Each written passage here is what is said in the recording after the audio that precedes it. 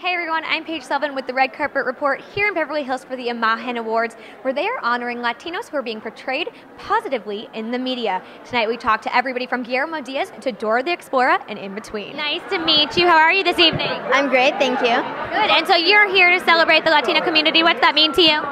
I'm so proud. I'm half Ecuadorian, so I'm a Latina, and you know what? I'm so proud of this because it's a really important movement to recognize, the great job that all of the Latinos are doing. And you're being nominated. How's that feel?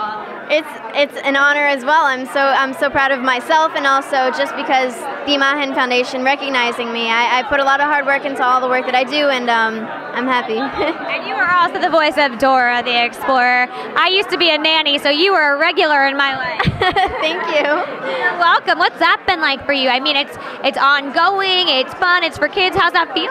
It's an honor. I'm so grateful for everything that I have in my life. I've just been blessed with so many, projects over and over and over again. And Dora, I get to put a smile on millions of kids' faces just by talking and educating, especially about my Latina culture. And I'm so proud of all the work that I'm doing. Very exciting, and congratulations on being here tonight and being nominated. Thank you so much. I hope you have fun. Thank you. I'm sure I will. I did last year. Oh, well, good. Then repeat.